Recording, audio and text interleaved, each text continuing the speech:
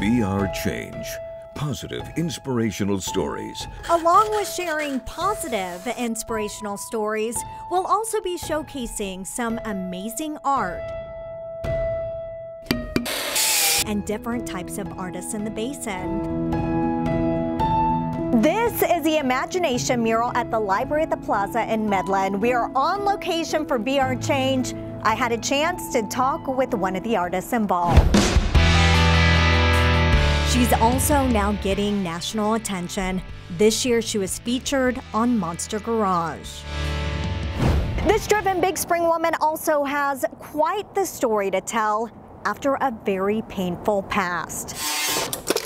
I do a little bit of everything. There's a saying that art is best formed when you're either falling apart or falling in love. And most of my life I'm falling apart. Life hasn't been easy for Ray Ripple. As a 14-year-old kid, homeless, living on the streets, to an 18-year-old stripper with a tiny baby, not knowing how I was gonna make it. But the single mother of two kept focused on her passion. Her art. I'm very proud. This town has been the only place that's ever embraced me or made me feel like family and made me feel like home. It's really cool how a woman could be that talented and do all of that herself. And she doesn't shy away from her dark story. She uses it to spark encouragement in others. If you just never give up that fight to survive, you'll always make it.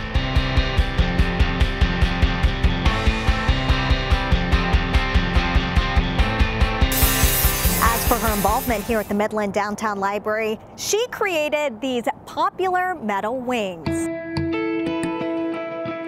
Ripple also constructed a hot air balloon sculpture. It was completely made out of scrap metal from oil fields. 7 birds were created to honor the victims who lost their lives during the 2019 mass shooting.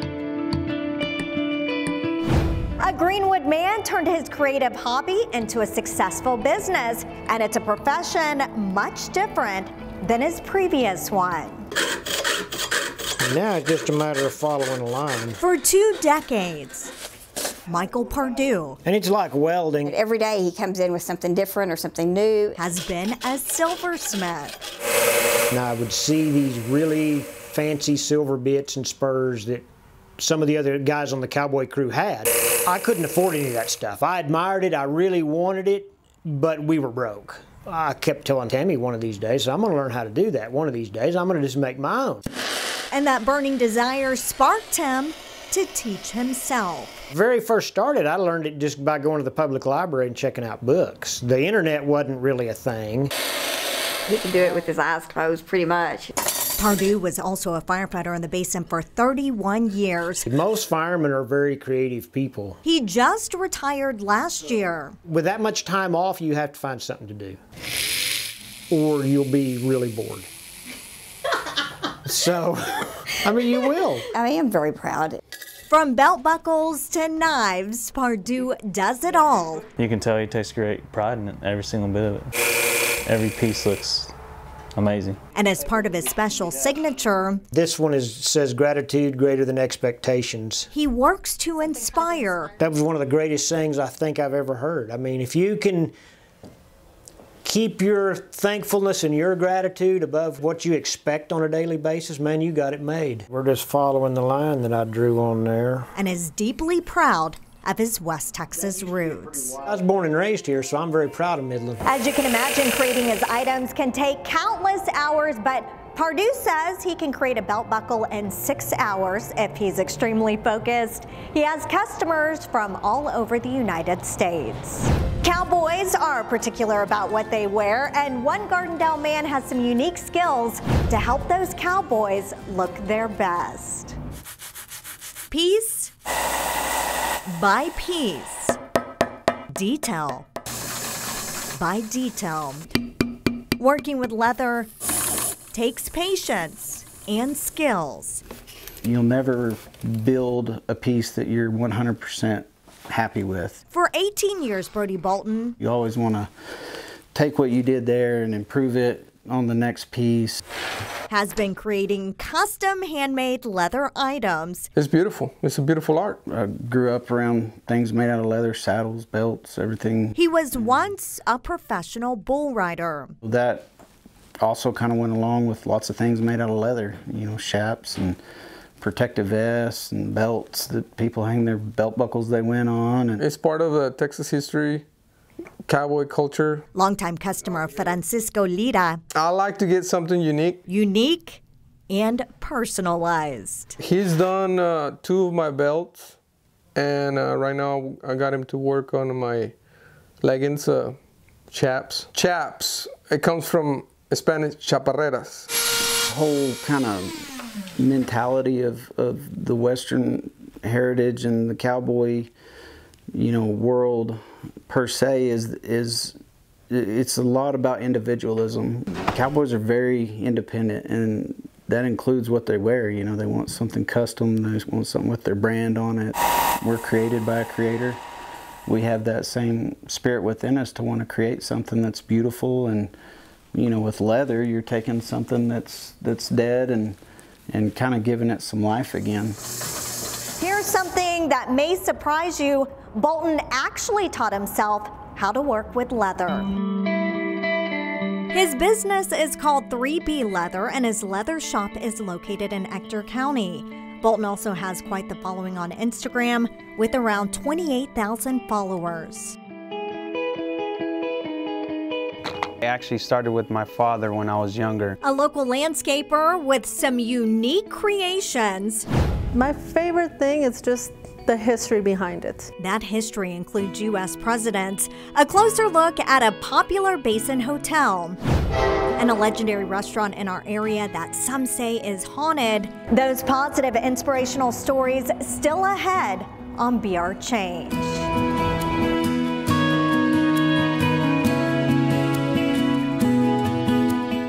Meet a Basin man following in his father's footsteps. You could say he approaches his business like an artist, creating something magical.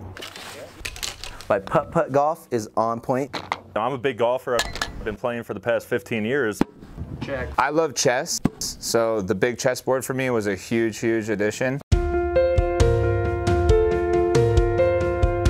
It's not your typical backyard. A project like this from design to finish took about a week and a half. It's fun, but it's art, it's creative, it's beautiful. I actually started with my father when I was younger. It was more of a chore, but as soon as I got older, you know, I started making up my own landscapings and put a lot of work into my designs. Manny Flores has been a landscaper for 11 years. They'll throw in, hey, you know what, my wife likes this, or my husband likes this, and I take that to a different level. I take that to being something unique. For this particular Odessa home, the landscape company put in a volleyball court, a chessboard, as well as a putting green area. Being able to come down here and unwind at the end of the day, it's a blessing. Just trying to make them. When the houses are being built, a lot of families choose not to do their backyard. You know, it's just completely dirt and gravel. You come home one day and the backyard's completely redone. It makes it so much more fun to live here. And take a look at this, another unique type of landscaping Flores does, putting a trampoline in the ground. One of the benefits of using turf is that it requires little to no water. We do have a 1929 Ford that was featured in Forbes magazine. A close-up look at a historic Basin hotel. You have to think outside the box. The owner of a legendary local restaurant with some valuable advice. She smelled the popcorn when you would walk in. And you could say the Ector Theater is getting a second chance.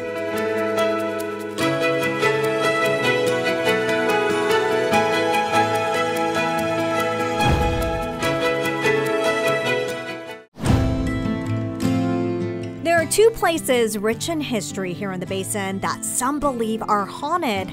One's a hotel, the other a restaurant.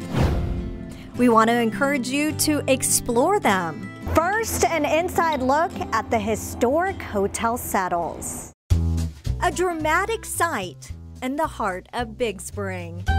Whether your view of the historic hotel is outside or inside, there's no shortage of beautiful views. We are Big Spring, Texas with a big historic hotel. The hotel's food and beverage director, Jessica Alvarez, grew up here. My favorite thing is just the history behind it.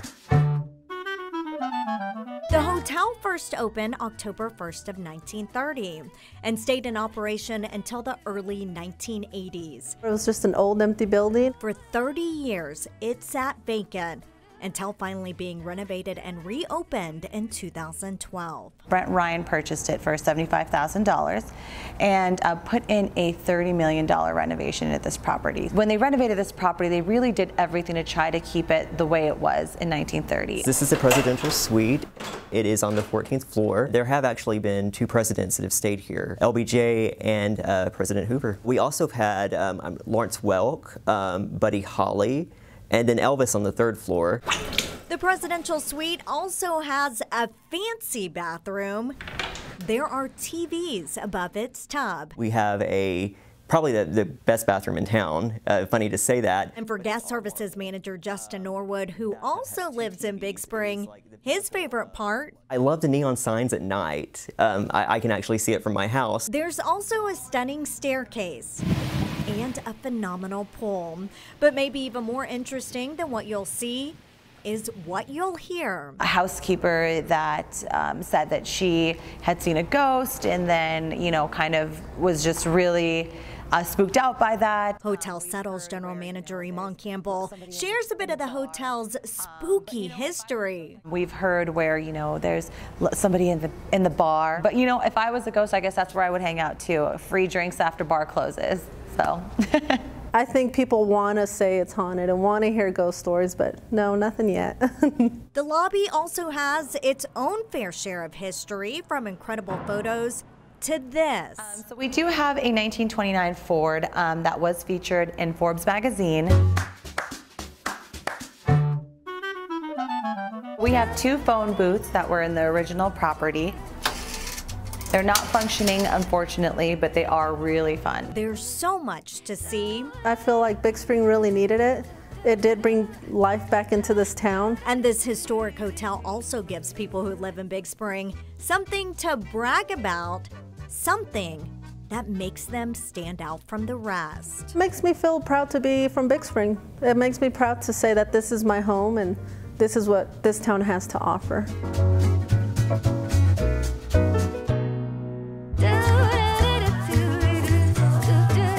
Something else interesting about Hotel Settles, the building was listed on the National Register of Historic Places in 2013. The owner of a popular restaurant is working to encourage others. He's also telling us how he's staying positive during these difficult times.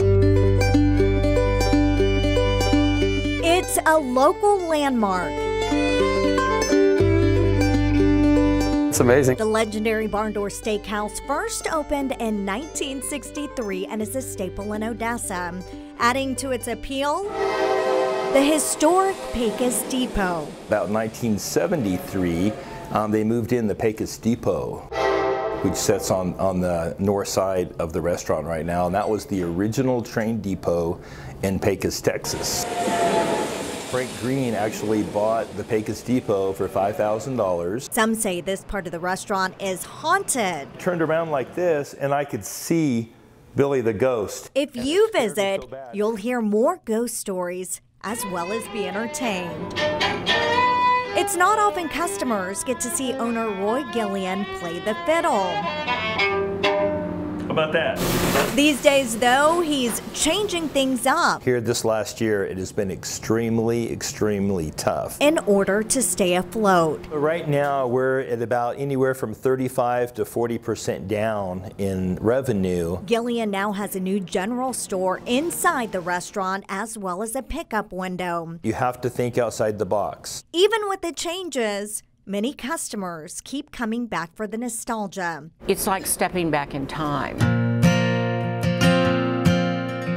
Some have been coming here for decades. I've been coming here probably about 30 years. Growing up, there were 5 kids and in our family. It never failed that we always chose to come to the barn door. It was so cool to see steaks being cooked behind the grill there. I come here for my anniversary every year still. Now more than ever, they're hoping these locally owned businesses not only survive, but thrive. We're losing a lot of history when these restaurants go under, and it's really important to get out and to support these businesses. The staff is also hoping for that support. There's just a lot of, cool things that are going on with it that you don't find at a lot of other restaurants. It's their livelihood. February will be 22 years. Longtime employee Kim Moya has formed a close bond with many of the customers. I know about their families and they know about mine. In our house, we pray every morning before I come to work. All kinds of stuff right there. Gillian's faith has gotten him through this pandemic, and he'll keep fighting to keep the barn door open for many more generations to come in the Basin. Gillian also does quite a bit for his employees, from giving away scholarships to even helping workers with medical conditions. And Odessa Landmark has lots of fond memories for many in our community. A closer look at a popular local theater.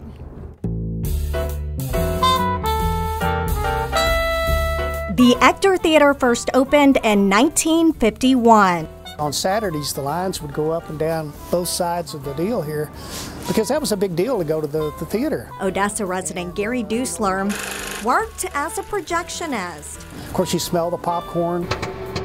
When you would walk in, there was a pair of velvet drapes that kept you from going into the theater. It kept the sound in, and you would open it up, and there it was in all its magic. And I will never forget this for my entire life. I was 5 years old, and Fort Stockton did not have a movie theater.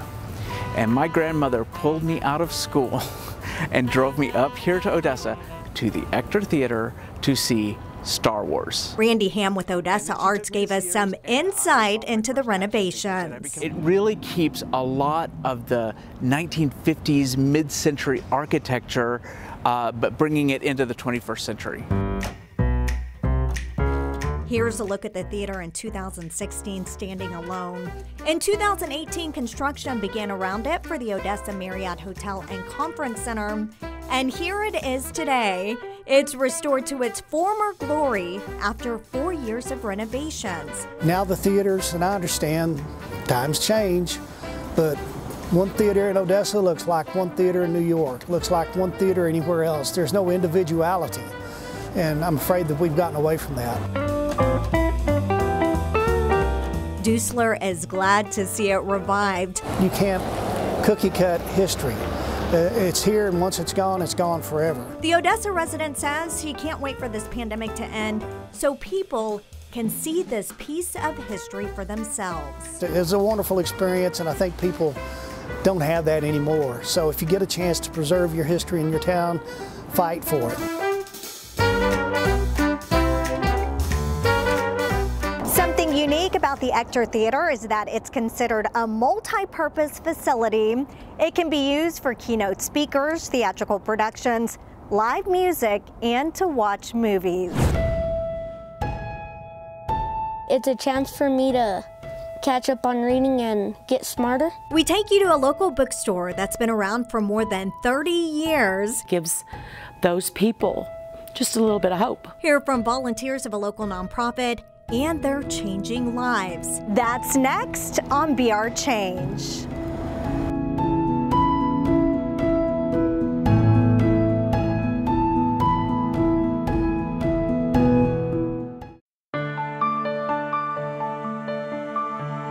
The internet forced many bookstores to close their doors, but there is one here in the Basin that's been in downtown Odessa for almost 3 decades. The secret to its success. Making money selling books isn't always an open book. Currently, we had no rent. And rent, like I said, even 30 years ago was very expensive. Ye Olde Bookworm first opened its doors in 1991. 8 years later, Dorothy Bennett and her husband had paid off the bookstore. We own the building. I think that is the biggest staying power for us. They've also adapted to the times. We were probably one of the first people that started selling on the internet 28 years ago, before Amazon even.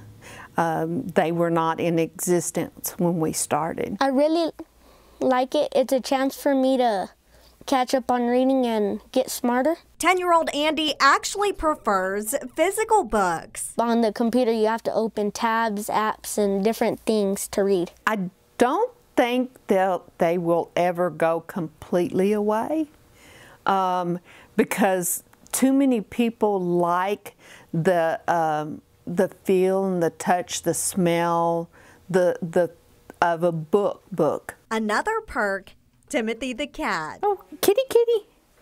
It's okay. Did you come to Mama? I like animals. He's lived right here in the shop for 8 years. Timothy will walk around with people in the store and show them the books. Of course, we had to ask this book expert about her favorite all-time book. Oh, Lord, it changes from time to time. I guess the Harry Potter series and the Chamber of Secrets by Rowling as well. When they first came out, I had several people come in here and say, oh, they should outlaw those books, they should ban those books. And so I read them just to see, you know, what was going on. It teaches some life lessons to kids. From lessons to leisure. All right, well, y'all have a great day. Dorothy's hope is simple, that our customers just enjoy the books. The bookstore does greatly utilize the internet. Right now, they have around 20,000 books there listed for sale. A nonprofit that's been in the Basin for more than 3 decades continues to give, and its volunteers are passionate about making a difference. That's what Helping Hands does. A local organization. It gives those people just a little bit of hope. That's very emotional and personal for volunteers like Deborah Northcutt. I've been here through the ups and the downs, so I've seen it. I remember they slept in tents in '76 in people's yards. Last year we spent over $1.7 million assisting the people of Midland with rent, utilities, medical, and other expenses. The nonprofit operates a store. That's where it gets about half of its income. It's been devastating. I would say 80% of the cases we've helped since the pandemic has hit have been people that we've never seen before. I'm retired from the oil industry. I've gotten to see a completely different side of humanity. You know, when you're in the oil industry and you're making a lot of money, and then you get to see the other side, you only have to give a little bit. You know, just a little bit from a lot of people really helps. It pains me to see us through this downturn, but we are resilient and we are strong. And we will come back, and there is a plan, and it's God's plan. And this was God's plan for me, to come here and to help people and to work here. In 2019, Helping Hands in Midland helped more than 2,000 families in Midland County. All of the contributions stayed local. Thanks for joining us for Be Our Change. We hope you feel even more positive and inspired after hearing these stories. Well, it's strange, but